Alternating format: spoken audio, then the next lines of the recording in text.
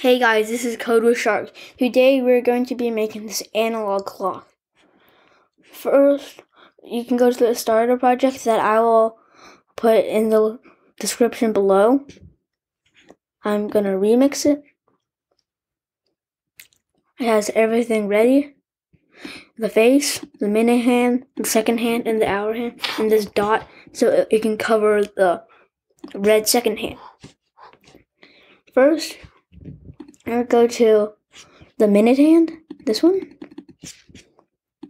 We can focus click. We want to go to 0, 0, forever,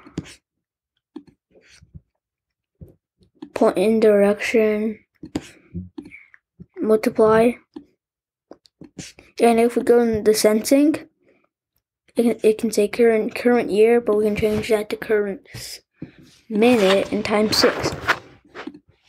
And then if we drag that to the second hand, it'll be just the same but second.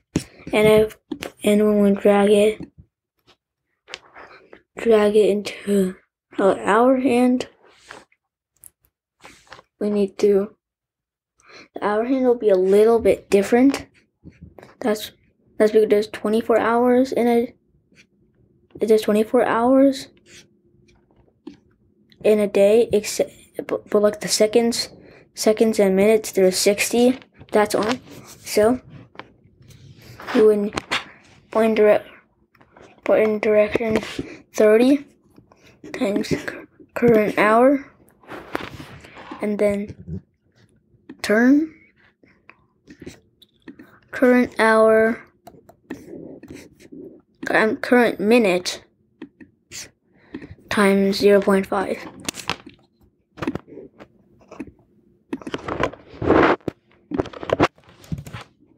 And then we need to put in a wait until equal current second